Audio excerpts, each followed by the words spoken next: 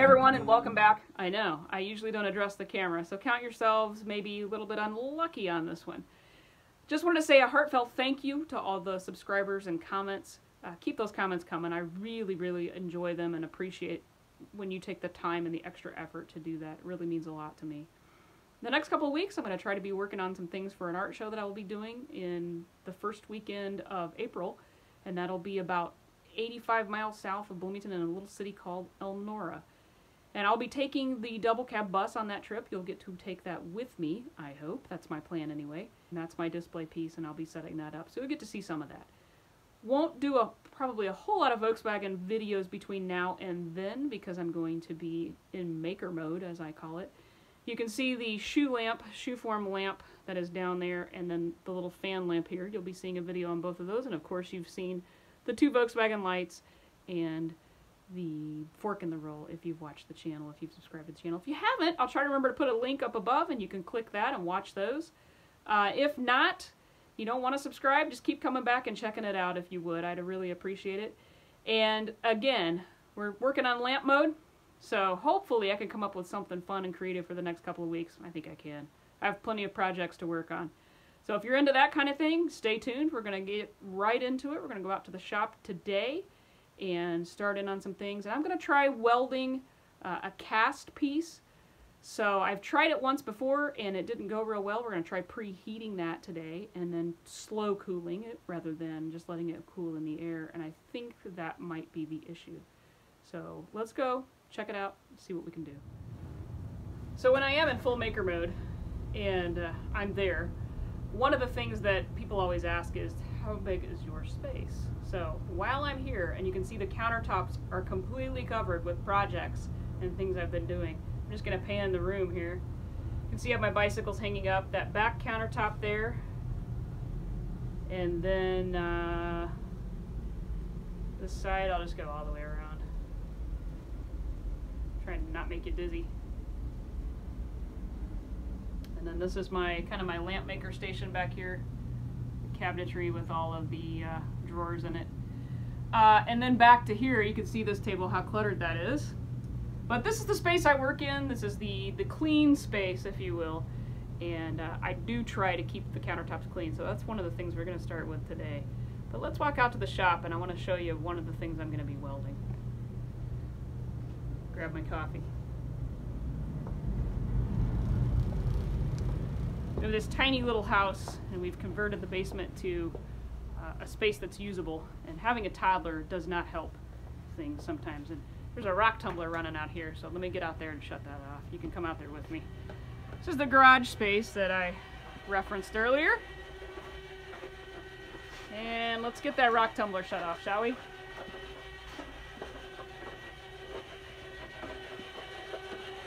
Don't think I want to listen to that all day. Ah, that's better. So I'll pan in here as well, and this place is kind of a disaster too, so probably one of the things I'm going to have to start with is kind of cleaning this up. It's the space I work in. Pretty tiny space. It's a one-car garage space. I do have things kind of organized somewhat. We had a sump pump go out, so we've got that mess in here. You know, it's just life. It's just the way it is. And again, having a toddler, having so many projects going on all the time, it kind of makes it difficult. But this space that I'm working in, let me back out of your way here, is approximately 6 by 12 is my actual footprint space. The garage itself is a little bit bigger than that. But everything's kind of hoarded in here the best I can, and then we have the big carport space outside. But let's get started on that cast project I mentioned. So this is one of those, it's a Dover sad iron, and you can see I welded to it before, just kind of experimenting with it. And I let it just air cool. I did preheat it, and I just let it air cool. And I banged on it really hard with a hammer. It held together fine. And then my son knocked it off a shelf with the top piece welded to it. That top piece is this piece right here. So I have a lot of weight kind of hanging off of that. As you can see, it's a buggy spring off of an old buggy seat. And it was wired into a lamp. And, you know, I'm pretty sure it was good. I always tell people when they buy something from me, if it has survived this long, you're pretty good in pretty secure in knowing that if it survived a 3-year-old, now 4-year-old, it's probably not going to fall apart. But that is what it should be. And then there is a long skinny bulb that goes right here in the middle. So why don't we try grinding this down again, preheating the iron. I'm going to go up to the kiddo's sandbox and grab some sand and put it in a bucket, and we'll just let that cool and see if we can slow cool that to the point that it won't fall apart. And I really truly think it would have been fine had it not hit, but I'm actually kind of glad it happened because now we know. But that is what that one is going to look like. So we're going to grind that. I'm not going to bore you with watching that. Grind that down, re-weld it, put it in a thing of sand, and we'll just let it cool. I'll just let it sit there till it's cold. I'll probably take it out tomorrow, not even worry about it from there. So let me get that done. We'll put that in sand, and we'll get started on the next thing. So it has started pouring rain on us, and we are just not catching a break this year in weather. I have this set up, I think, where everything's pretty well level, and it looks good and straight, as straight as I'm probably going to get it. So I'm going to call that good. We're going to heat the iron itself up to about 400 to 500 degrees, I think. We're on Celsius. There's Fahrenheit. 65 is what it's reading now. So let's see if we can't get that up pretty hot, and let's see if we can't shoot our magnets off of there. But let's get that heated up, and then we'll tack a couple welds on it. And then I brought in some sand, some play sand. I didn't want to use anything that was potentially exploding rock or anything like that. So I just got play sand. There's no moisture in it. Even though it is pouring rain, I managed to get it without getting it wet. So, what do you say we give that a try? It's not coming through, but my stool is smoking in the shape of an iron. We have that all packed in our cardboard box here, so y'all know where that's gonna go, right? That's gonna catch on fire. I hope not, but I didn't put it in plastic because I didn't want to ruin a plastic tote. So I just basically had some dumped over here in the lid, put that in there, and then turned the lid, dumped the rest of it on there, took the trowel, and packed it in around the iron, and we'll see what happens. We may not be able to weld that piece, and if we can't, we'll find a different base for that lamp because I really like the shape of it. But for now, we're just going to let that cool. Alright, so we've had that sitting in its sand bath for a little while, enough to where it's cooled down regular temperature. I am not hopeful that this has worked. The part of welding that I rely very heavily on is your sound, and that just didn't sound right. It wouldn't surprise me if I go to pull it out and the iron breaks off. So let me get you set up and let's see what happens. We'll pull it out of there at least, and then we'll bang on it a little bit with a hammer, and we'll see what we get. So let's pull it out of there kind of slow. And again, we're lifting a little bit of weight with the sand, so I may just pull it right off. No? Get a brush and brush some of that off of there. This didn't sound right. It didn't really look like it was doing a good weld.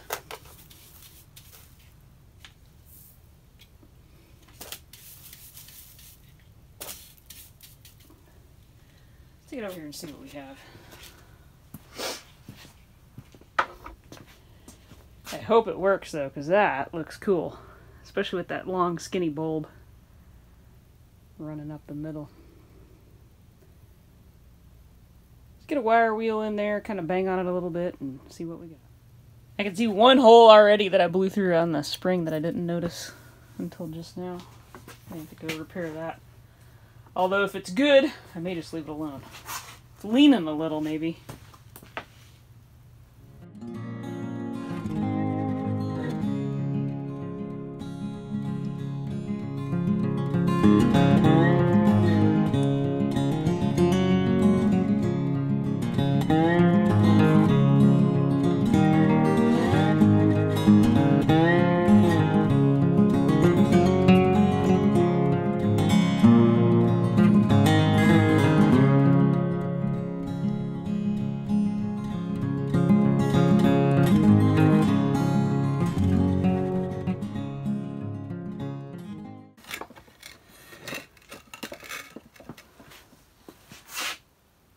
Get it?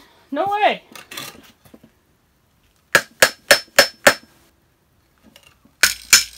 Hitting that pretty hard. What do you think? Looks like crap, but I think it might have actually got a bite in a couple spots. It is a little bit crooked.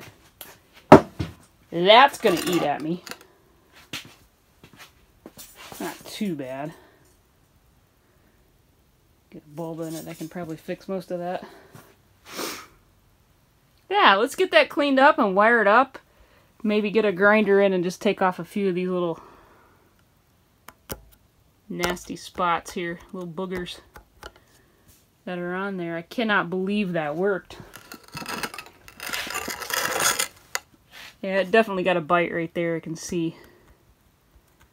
It's really tinned up well right there. Get a grinder on these edges and kind of remove some of these boogers. I hate a weld that looks like that, but at this point I just have to take it as it is. At least it held, which is pretty good. Should I try and fix that hole, that burnout? It's probably just going to blow up in my face if I do, huh? Not literally, I mean just ruin the project. Yeah, let me go ahead and clean this up, and I'll turn you back on when we're ready to wire it, and let's just see what that's going to look like. I think it's going to be pretty cool.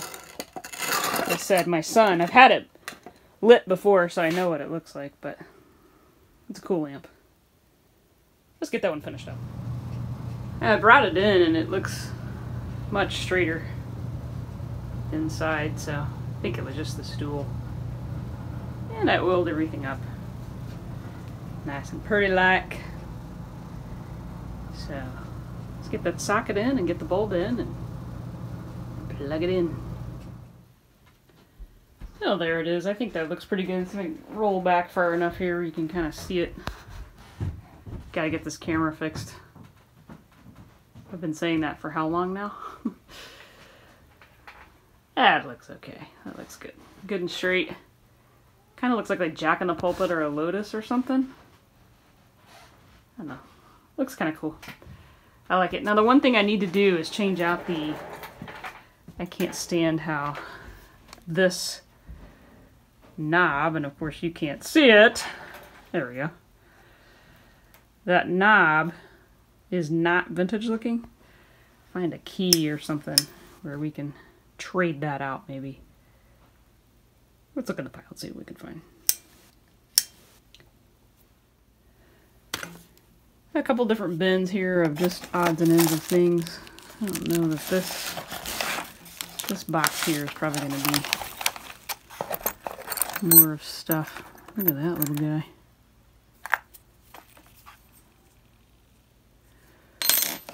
More of stuff that I probably won't use as a handle, but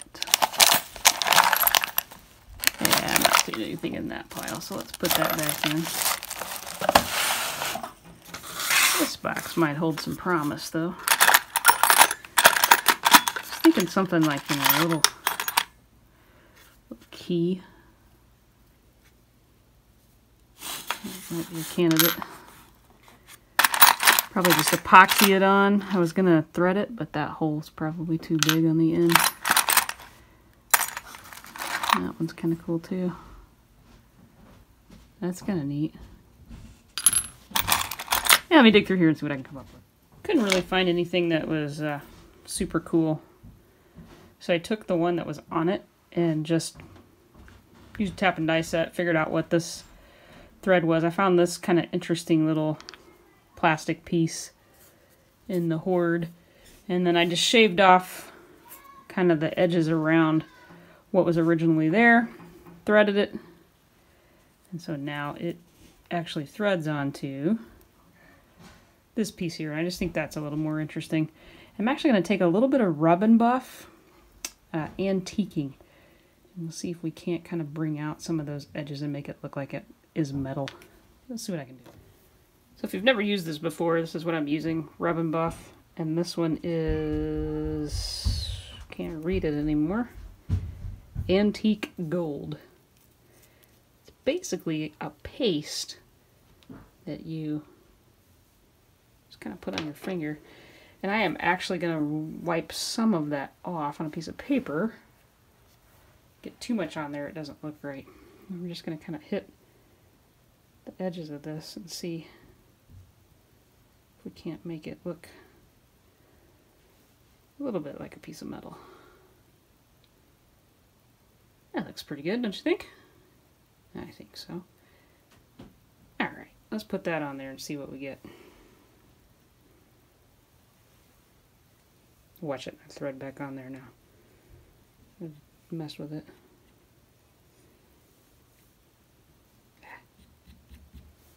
Probably should have let that dry.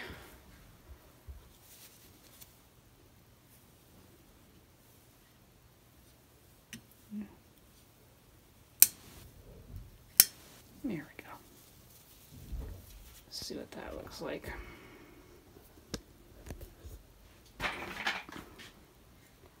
That looks pretty good, I think.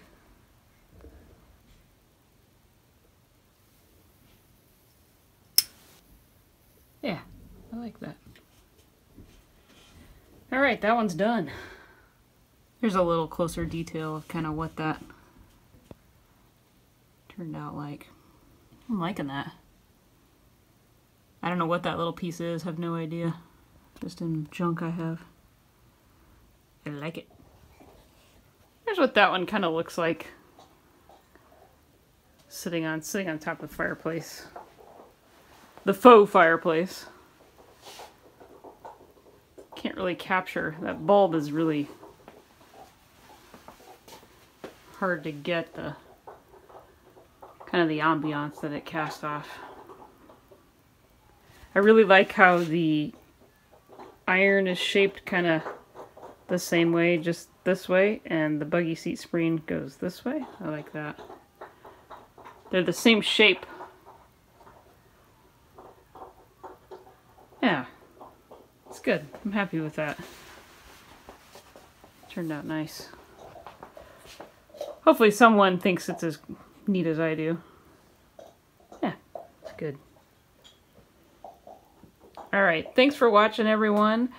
Don't forget to comment, like, subscribe, and I'll catch you on the next one. Like I said, we're going to be in lamp maker mode for a few more videos, and it might be boring to some of you, but maybe a few of you will recognize some of the piece parts I'm using to make some of these things. So thanks for hanging out with me, and weather's starting to warm up, so we'll be able to get back out to the Volkswagen stuff and get some real projects done.